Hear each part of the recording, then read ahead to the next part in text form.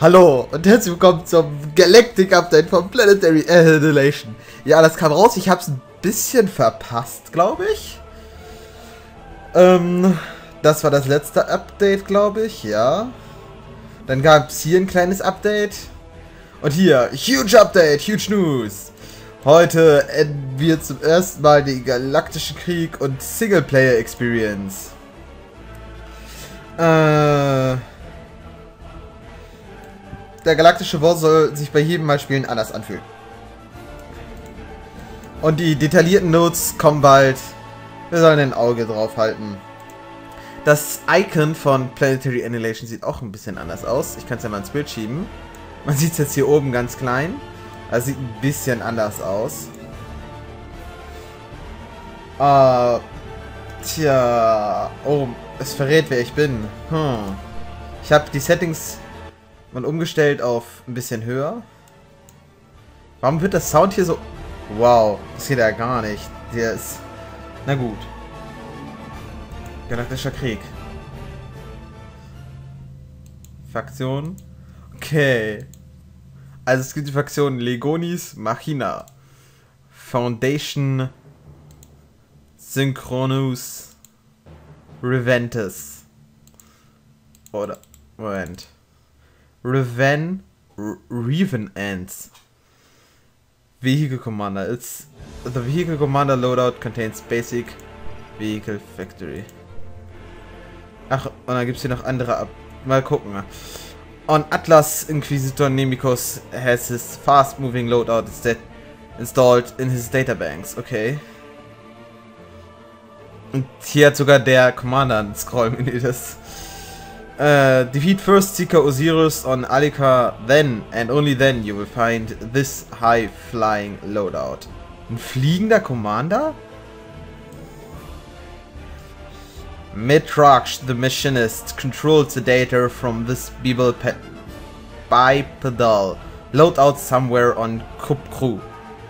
Und das war eine E-Mail.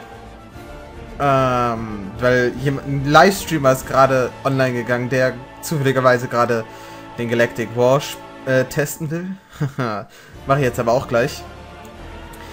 Commander Invictus is rumored to have this long-range loadout on Core System. Okay. Und dann gibt es hier noch 3 weitere. Die können wir uns ja auch noch mal schnell angucken. Das soll First Seeker Osiris wieder auffindlich machen. Commander Invictus hat dieses mächtige Loadout im Itara-System versteckt.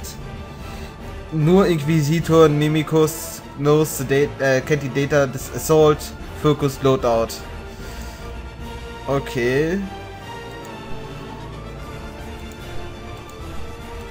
Aha. Eigentlich stehe ich auf Aseon. Und wir nehmen mal die Leginus Machina. Legions Machina. Also die maschinellen Legionen. Size Uber. Ich will es mir ja eigentlich nur angucken. Normal Heart and Annihilation. Name.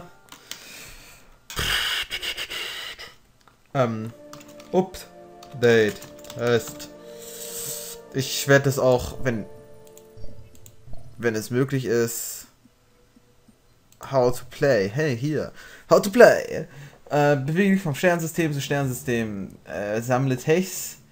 Benutze diese Technologien, um die feindlichen Fraktionen, die Galaxie zu besiegen und zu erobern.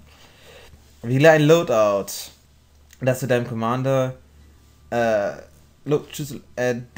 dein Commander verschiedene Starting-Technologien konfiguriert. Was? Achso, um deine Konfigurationen zu geben. Navigate the Galaxy Map by jumping from System to System. Okay, also man erkundet das durchs Springen von System zu System. Man muss uneroberte Systeme erkunden, um Technologien zu erobern. Feinde annihilieren, um in deren System die Techs für sich zu beanspruchen, also die vorher sie beanspruchen, dann für sich selber zu beanspruchen. Manche Systeme haben versteckte Commander-Loadouts. hier, besorge sie dir für zukünftige Galactic Wars. Tech kann entfernt werden, um Platz für neue zu machen. Gelöschte oder und zurückgewiesene Technologien sind für den Rest des Krieges verloren. Neue Datenbanken können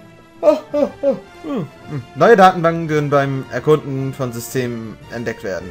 Und die Annihilation ist final. Ist endgültig. Soll ich da reingucken? Oder soll ich lieber einmal ein richtiges Spiel davon machen? Ich glaube, ich werde ein richtiges Spiel davon machen. Ich habe jetzt nämlich herausgefunden, wie ich mit einer anderen Aufnahmetechnik aufnehmen kann. Und dann kann ich auch lange Videos problemlos aufnehmen. Das heißt, ich werde das Video hier praktisch nach 6 Minuten schon beenden. Oder nach 7. Keine Ahnung, wie lange ich noch rede. Mal sehen, das eigentlich, ja, Replays wurden auch hinzugefügt. Ich glaube, die gab es aber schon vorher. In der Armory gibt es hier was Neues. Oh ja, die Armory wurde neu aufgebaut. Was? Die wollen... Okay, gut. Ja, gut. 5, 5 und 10 $. Okay, ja. Ason. Also ich besitze hier schon eine ganze Menge, nur die 3 dort nicht. Ah! Ja, ich bin Alpha und Beta Participant. Und es geht auch mit Coupon kurz. Okay. Dann sieht der Systemdesigner anders aus. Einfach mal gucken. Nein. Der Systemdesigner hat sich nicht verändert. Doch, seine Grafik wurde schlechter. Ach nee, anders. Ich habe die Grafik höher eingestellt und es sieht für mich jetzt zumindest schlechter aus. Naja. Tutorial. Achso, dann startet sich ein Video. Nein. Schließen. Okay, ich bedanke mich auf jeden Fall fürs Zusehen und sage Tschüss. Bis zum nächsten Mal im Galaktischen Krieg.